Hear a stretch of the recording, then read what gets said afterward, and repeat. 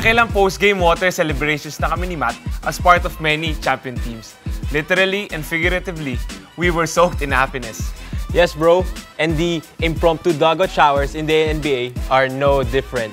Kaya dito sa Bromance, we've listed some of the best basaan moments in the bubble.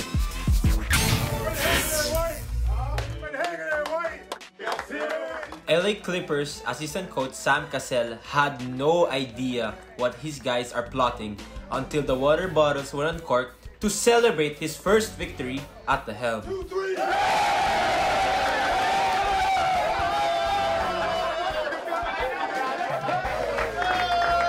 Hindi rin nakaligtas si former head coach Doc Rivers, who was also doused with water by Clippers players and staff members in celebration of his 939th career victory.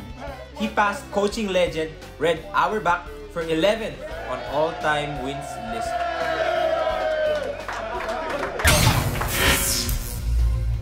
Ito naman, seryoso pang naglalakad papasok ng dugout si Dallas superstar Luka Doncic.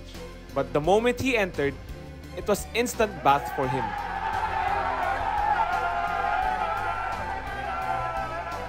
At mukhang na-enjoy naman niya with a smile on his face. If you were able to come back from a 1-3 deficit, then most likely you'll get this drenched like winning a championship.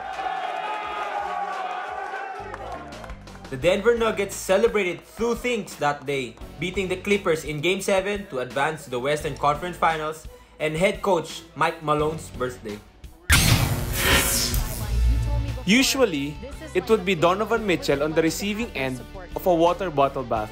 But this time, he made sure rookie Ray-John Tucker got some of the love after posting a career high during one of their games in the bubble. It also rained in Sterling Brown's post-game interview after Milwaukee beat the Wizards. Of course, it was his teammates who played rain gods at that moment.